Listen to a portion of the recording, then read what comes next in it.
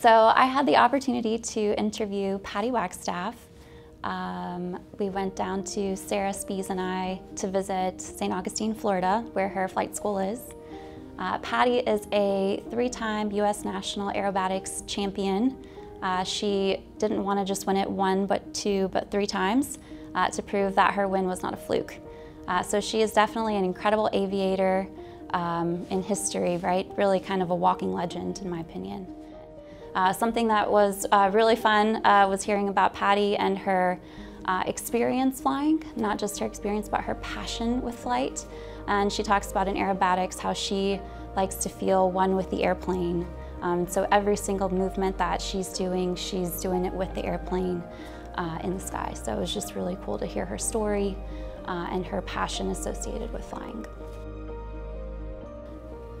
So Patty showed us around her flight school, and one of the things I noticed is that her flight school is essentially a museum. It's pretty incredible, actually. She has medals, trophies, news clippings. There's a lot of memorabilia around, especially pictures of her with other people. Something that I really took away from the interview that we did with Patty was how appreciative she was for all of the people she had through her journey in life, right? Either someone that's helped her or either someone that's just been there and been a best friend through whatever situation she was going through. Patty went through a lot of adversity actually to get to where she was today and just found her passion in flight.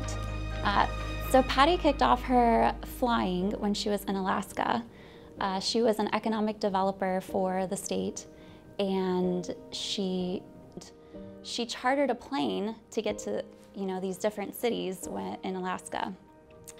So what happened was they crashed. After that, instead of being afraid of flying again, Patty just said, that's something I can do much better. This guy's ridiculous, right?